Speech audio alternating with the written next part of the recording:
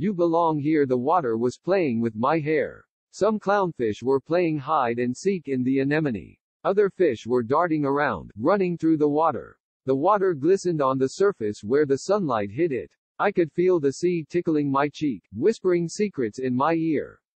You belong here. I did. I fondly remember the days my dad, brother, and I would play in the open sea.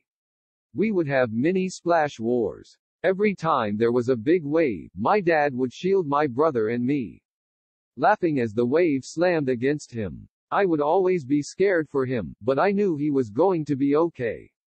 One day I cut my knee with a shell, and I remember how he would pick me up, telling me it was going to be okay. Then he would crush me by giving me a big hug. My brother was my best friend. We would do everything together, and when we got into a fight, we would forgive each other in 2 minutes. I loved them both so much. Then the accident happened, taking both of them away from me. I remember the phone call my mom got, her anguished cry. The funeral, everything. Ever since that day, I have been numb, looking for a way to drown my sorrow. Then I found it, the beach. Every time I would look into the water, I would see my dad and brother, both of them grinning at me, telling me to come in.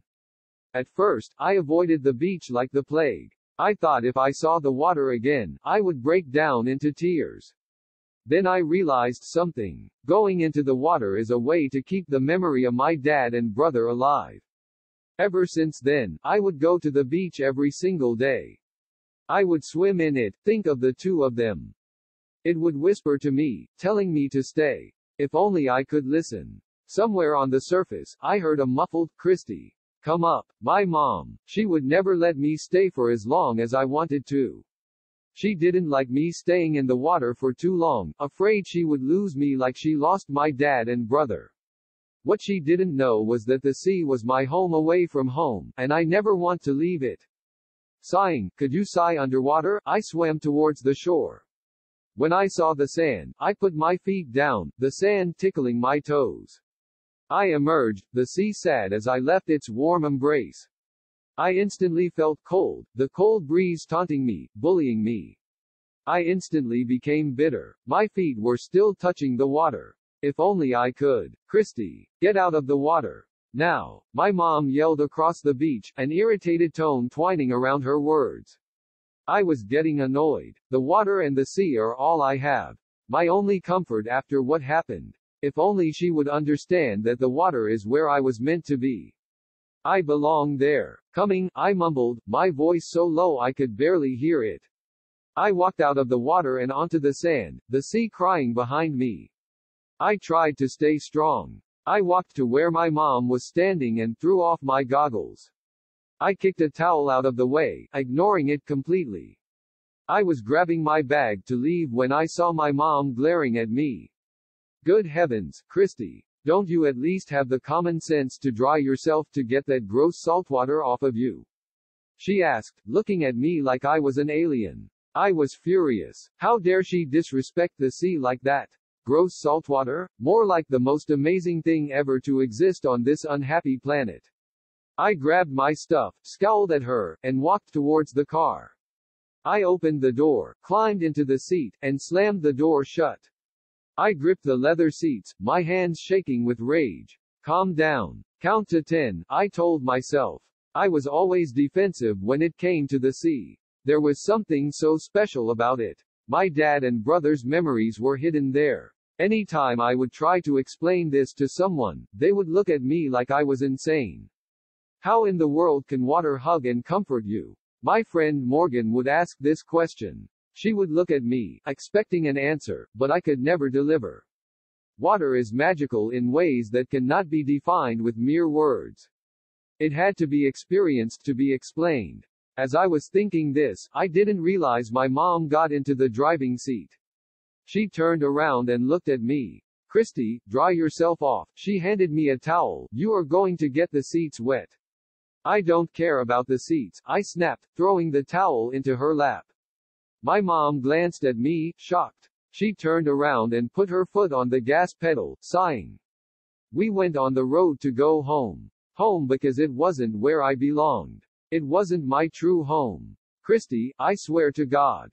If you don't get your anger under control, you will see yourself on the streets, she said, half joking, half serious. I ignored her. I just looked at the stores blurring by as she drove. We entered the neighborhood and drove to our house. She parked in the driveway, turned around, and looked at me. Christy, honey, I am trying to be patient, I am. But your obsession with the sea needs to stop, she. The importance of a morning coffee. I rushed out of the apartment and let the door slam behind me. I knew it might be the last time I visited this building, but I had to get out. I took the stairs 2 at a time, being careful not to trip and fall flat on my face. I was not the most agile when it came to getting out of places quickly. He did not follow me, and as I opened the main door, I dared myself to walk to my car without looking back at the second-floor balcony.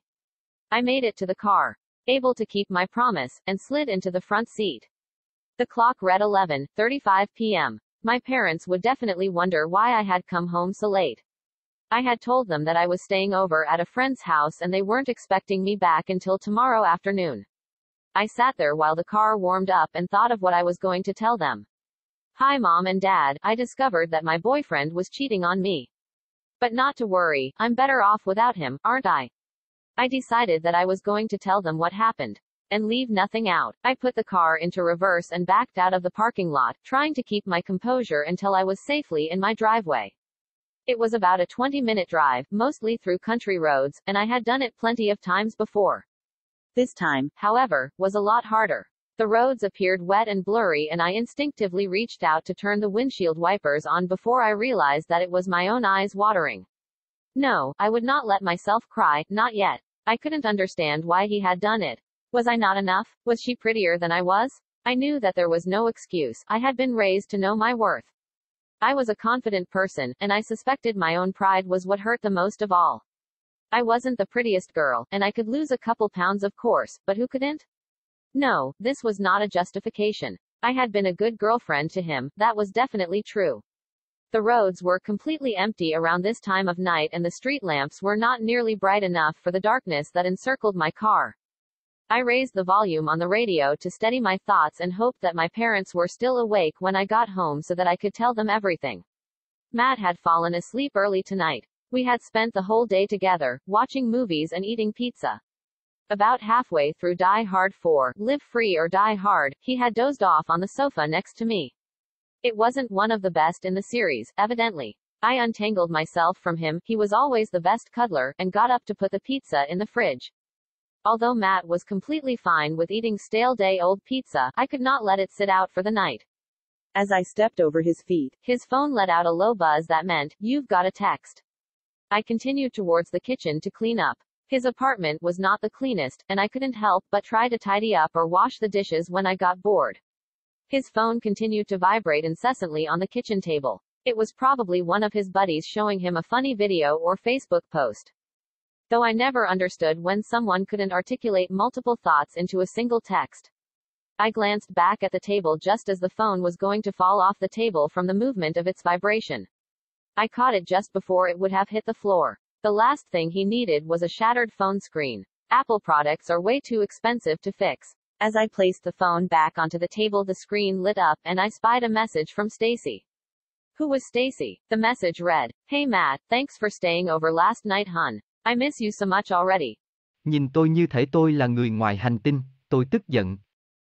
Sao cô ta dám bất chấp với biển cả như vậy? Tổng lượng nước mặn. Giống như điều tuyệt vời nhất từng tồn tại trên hành tinh bất hạnh này. Tôi lấy đồ, quắt mắt nhìn cô ấy rồi đi về phía xe. Tôi mở cửa, leo lên chỗ ngồi và đóng sầm cửa lại. Tôi nắm chặt ghế da, tay run lên bần bật.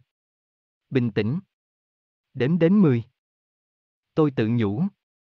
Tôi luôn phòng thủ khi ra biển. Có một cái gì đó rất đặc biệt về nó. Những ký ức của bố và anh trai tôi đã được giấu ở đó. Bất cứ lúc nào tôi cố gắng giải thích điều này với ai đó, họ sẽ nhìn tôi như thể tôi mất trí. Làm thế nào trên thế giới này có thể ôm và vỗ về bạn, nước? Bạn tôi, Morgan sẽ hỏi câu hỏi này. Cô ấy sẽ nhìn tôi, mong đợi một câu trả lời.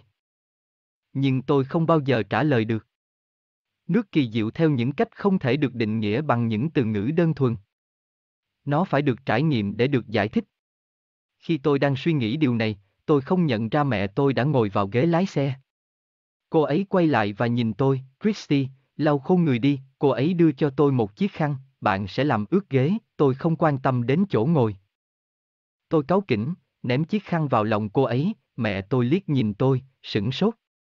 Cô quay người lại, đặt chân lên chân ga, thở dài. Chúng tôi đã đi trên con đường để về nhà. Nhà, vì đó không phải là nơi tôi thuộc về. Đó không phải là ngôi nhà thực sự của tôi, Christy, tôi thề có Chúa. Nếu bạn không kiềm chế được cơn tức giận của mình, bạn sẽ thấy mình trên đường phố. Cô nói, nửa đùa, nửa thật, tôi phớt lờ cô ấy. Tôi chỉ nhìn những cửa hàng mờ dần khi cô ấy lái xe. Chúng tôi vào khu phố và lái xe đến nhà của chúng tôi. Cô ấy đổ xe ở đường lái xe, quay lại và nhìn tôi, Christy, em yêu. Tôi đang cố gắng để kiên nhẫn, tôi là vậy.